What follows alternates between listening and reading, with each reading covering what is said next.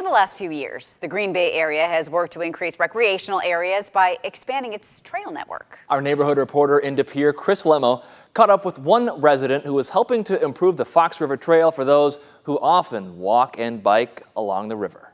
Well, the Fox River Trail that runs from Green Bay to just south of De Pere has been here for around 2 decades now. Some residents remember what it was like when the area wasn't very bikeable or walkable at all. Peter Fluke is one of those residents.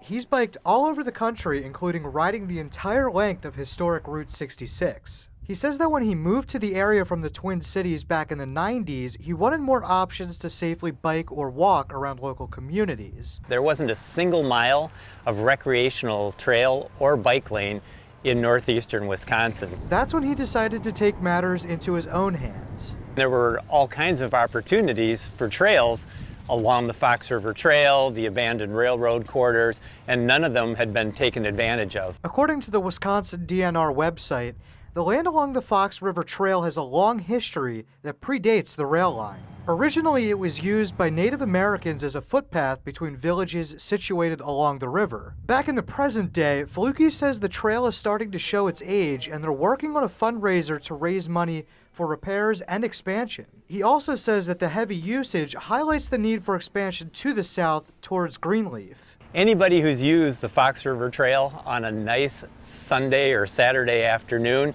knows that it's getting busy. Scott Steno is the owner of the Bike Hub in De Pere. He's lived in the Green Bay area for almost all of his life and has seen how the Fox River Trail has brought a large increase in interest. We have a lot of great roads for riding around the area, but a lot of people don't want to be on the road. They'd rather be on a path in which they know that there's no traffic. Fluke and the rest of the Friends of the Fox River Trail are hoping to raise $300,000 in the next 6 months to help fund the expansion and improvement to the trail. In De Pere, Chris Lemo, NBC 26.